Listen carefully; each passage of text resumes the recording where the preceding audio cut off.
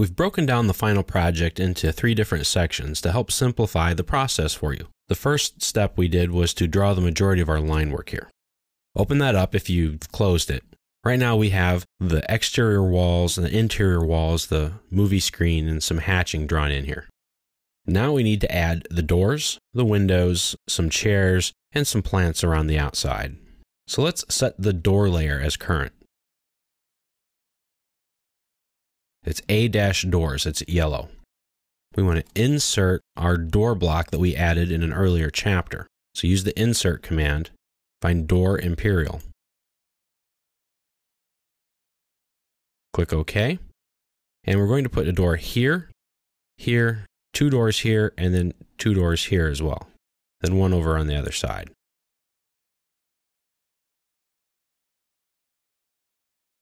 So we may have to flip some things around to get them to work the way we want, but that's okay. Because remember, this is a dynamic block. So let's select it, stretch it out, and let's flip it over.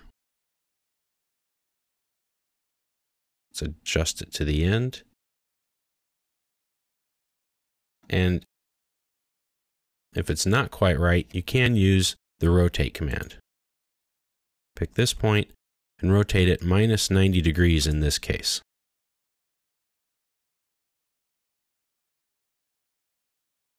Door doesn't quite fit all the way for this size wall, but that's okay for what we're doing. So we have this one set up. Let's just copy it. Select your base point here, and we're going to put it in right here. And it's the proper width. So continue with the copy command. Pick your block. Let's put one here. Put one there. And again, one here. And one on the other side. Now we have our blocks in everywhere they need to be. We can flip our doors. We can move it to the right spot.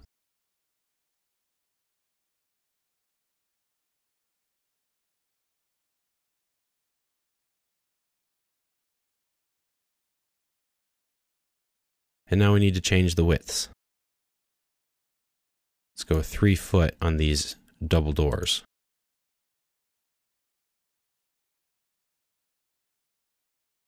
Those are in. Let's do the same thing here.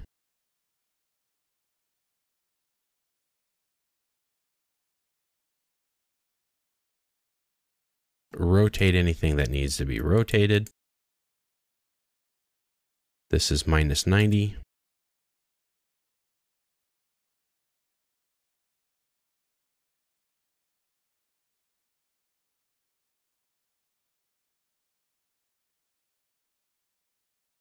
Flip them around.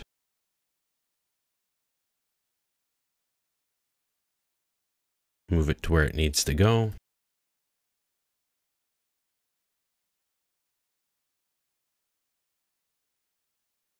And we'll change the width to 3 feet.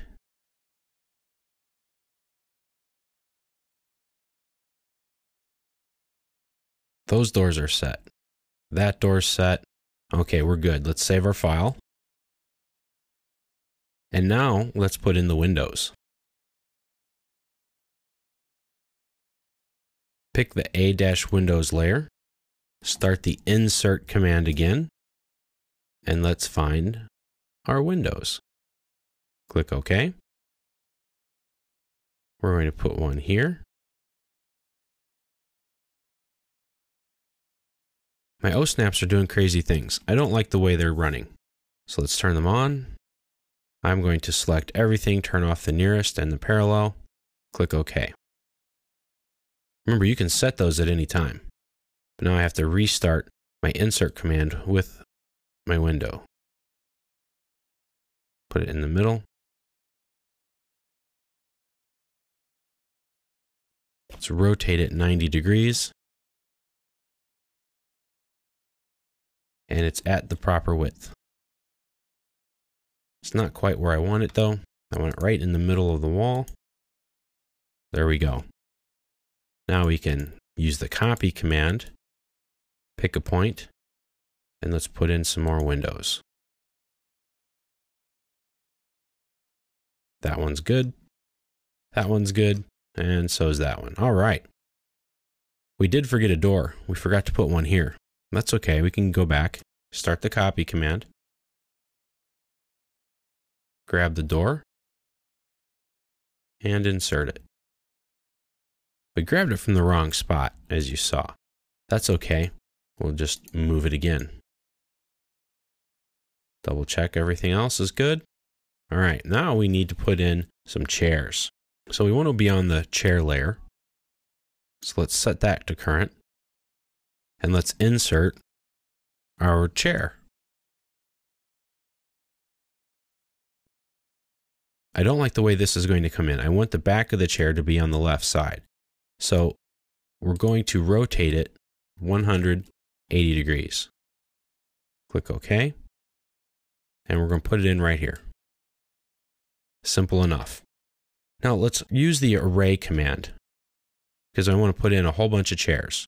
I'm going to select this chair right here, press enter, and I want to have 5 columns and I want to have 5 rows. Now we want the total between the chairs to be 4-foot columns by 4-foot rows. So I'm going to type in 5-foot columns, 4-foot rows. That's too big for our room, as we can see as we're working on the design. So let's shrink this down to 4 feet, and we'll shrink the distance between them to 3 feet. It's nice and tight, but it'll work. And that's why you use the array command, because it's very easy to make those adjustments on the fly. Let's close that. We're going to move these. Since this is an array, we can center it. Well, how are we going to center this in the room? I'll show you a little drafting trick. Let's draw a line, and we'll go from one corner of the room to the other. Snap to that endpoint. Snap to this endpoint. Now, the middle point of this line is the middle of the room. So if we use the move command on this array, press enter, and if we grab the middle of the back of this chair and we move it to the middle of the line, they're pretty much centered. Back them up just a little bit. Grab the midpoint of this, and we're going to put it on the midpoint of this line here. There we go. And that's what's cool about the associated arrays, because it works together as one unit. Almost finished with this part. See, we've created this drawing from nothing. And now we have line work for our walls, our windows, doors, and the chairs. Let's do some landscaping around the outside. Let's add our plants. Remember that plant that we made? Well, let's put it on plant layer, make that one current, and let's insert a plant. We made the plant big leaf. Click open, and let's just put some here and there. Now that we have one in, we can copy it. Grab it from the center of that circle, turn off your ortho command, and we'll just put some in various places. Something that would look nice around the building.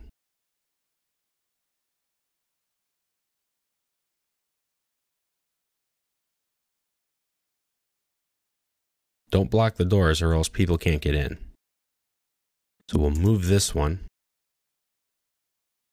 Put it over here. And there you go. And there's your drawing. All that's left now is to annotate it.